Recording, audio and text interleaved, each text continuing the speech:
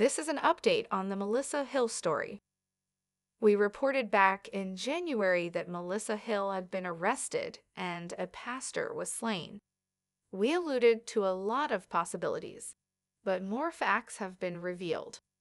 The son of the slain preacher has been arrested in the fatal shooting of his father and the wounding of his mother earlier this year. You heard it right. Now, Melissa Hill had turned herself in initially. We alluded to a possible affair and people were angry about that. But we now know.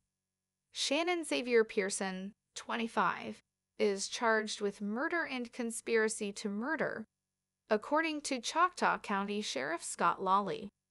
Shannon Pearson was taken into custody Monday by U.S. Marshals in Plano, Texas. This is a horrible state of affairs. That's all we have at this time. Like, subscribe, comment. Until next time, peace out.